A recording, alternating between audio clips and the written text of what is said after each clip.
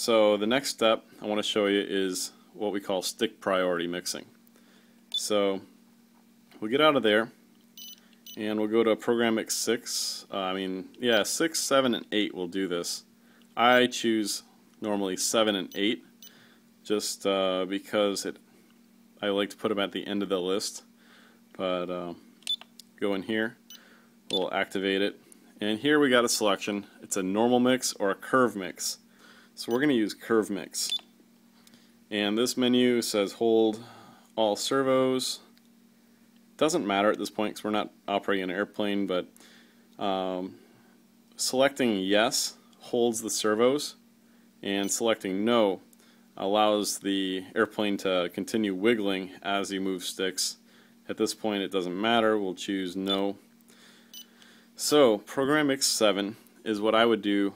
I always work left to right. So let's do the rudder stick priority mix. So we'll choose rudder, mix to our first gyro, which is GYR 7. And we'll go in here, and then you can see as I move the rudder stick, this bar moves.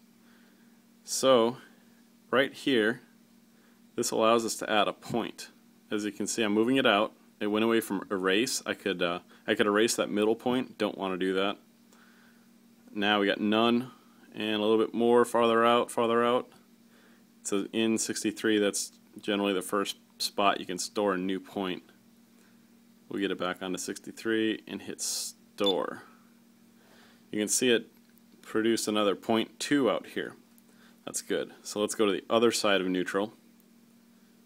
Let's see, about 37 right there. Store. Alright, so now we've got basically 5 points. We got a middle, an outer, and then the end extremes. So what this does is if we were to move our stick right now, the rudder position is not modifying the rudder gain at all. It's 0. So what we want to have happen is as we move the stick out, it takes gain away. So what I do is I bring the outer points down. Because we're not using a lot of gain, you can just go to 50. So bring this point down, and then bring 0.3 down to 50. Bring that other outer point down. Alright, so what this does is as we move the stick out, as you see it goes off center, our gyro gain is decreasing, decreasing, decreasing, and then it flatlines at some arbitrary point, -50. Let's go see what that looks like on the servo monitor. Alright, so GYR 7, as you can see I'm moving the rudder stick, and it's taking gyro gain away. See how the stick keeps moving but the gain stops? Now because we went down to -50, we still have a little bit of gain when we're in this full flap flight mode. So as we go to half flap, you can see it goes to 0 and beyond. It actually goes -0 gain, which is okay because the gyro doesn't know anything less than 0. So that means right here at about, I don't know what you call that, 1/8 rudder stick, the gyro gain is completely gone. So now the airplane is not being stabilized in the yaw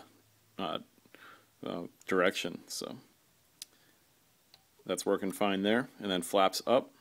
You can see we've got very little gain, and it immediately goes away. So as soon as I breathe on the rudder, there's no gyro correction.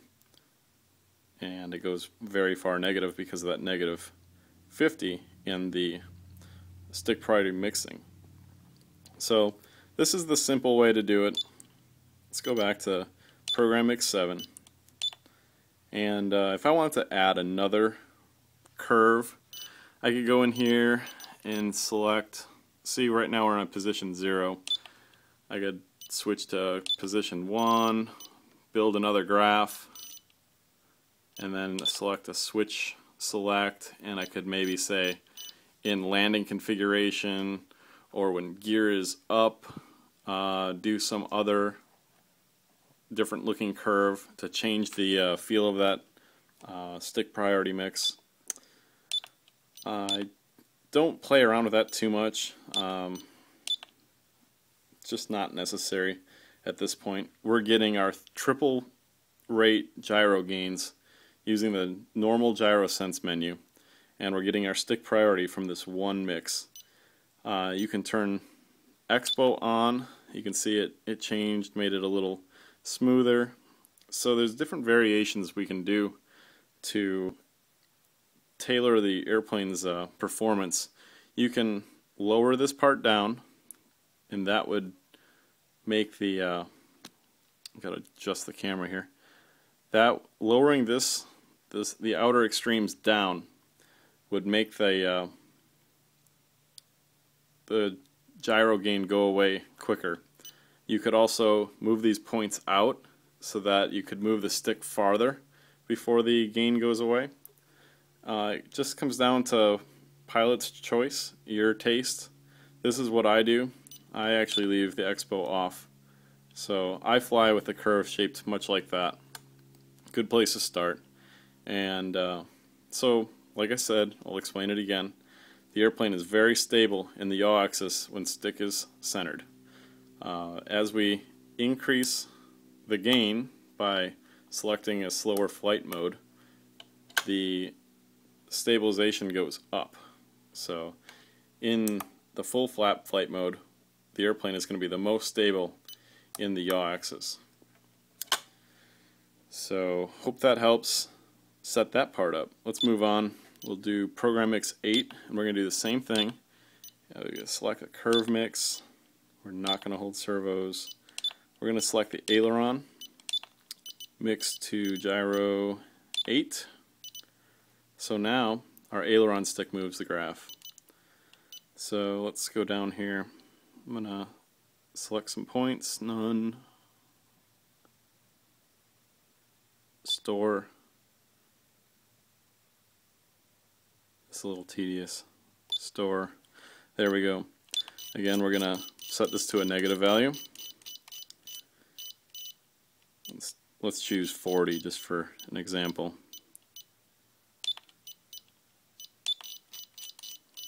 And you could even do something as crazy as this. You could set something up where it goes negative 20.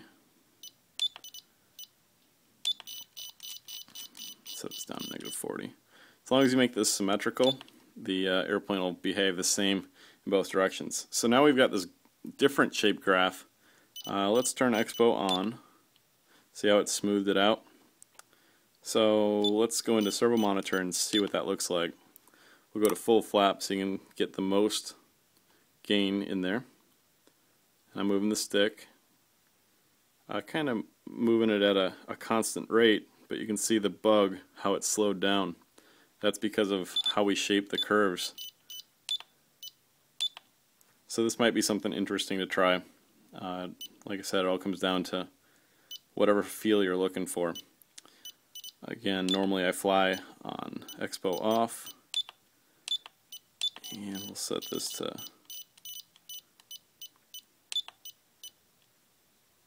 let's see.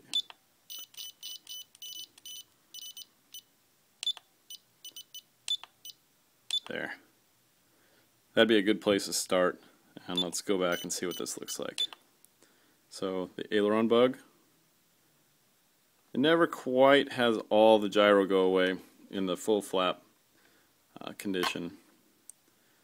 Half flap, gyro goes away, so you got a destabilized airplane. Yeah, it's a normal airplane once you're initializing a roll for a turn.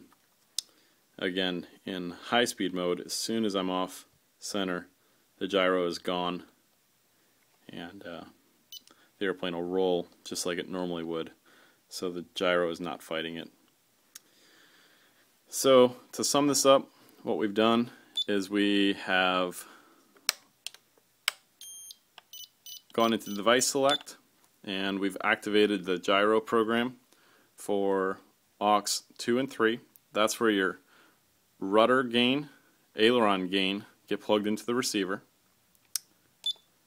And then we established the initial gain settings in the GyroSense menu. We activated the flap switch to change the position. You could always use aux 2 or any other switch that you chose if you didn't want to have your gains tied to your flaps. I tie it to my flaps just so it's one switch does it all. Since we're using a 370A gyro, that's what this tutorial is all about. The gyro type is normal, and we're using pretty low values to get started. So on the rudder I like a 10, 20, 30 for the first flight, and then on aileron I like a 8, 15, 25. So after that I did the curve mix in Program Mix 7, and it looks about like this, where we did rudder to gyro 7, which would be your aux 2. We're only using one curve, so it's always going to be in position 0, and we established a pretty narrow cone. So again, you can change the length of the legs of the cone. You can change how wide the cone is. You can add expo, and that affects how the airplane will react, how the gyro will come out, and the airplane will become destabilized in the yaw axis and roll axis. The roll axis is on here. So again, there's the roll axis. You can see why it took a little while to come up with this video. It's not exactly an easy way to do this on the 12X. Fortunately, the guys have made the DX18 a little easier. But this is what works for me. I'm sure there's other methods out there. This makes it very intuitive to look at the curve and understand what the stick priority is doing. It also makes it very intuitive to see what your maximum gains are. So if everyone did it this way, we could compare and say, yeah, I run on a F86, I run 10, 20, 30, blah blah blah, you know. But again, there's many ways to do it. This is what works for me. So that's the basics of it. If there's any questions, let me know.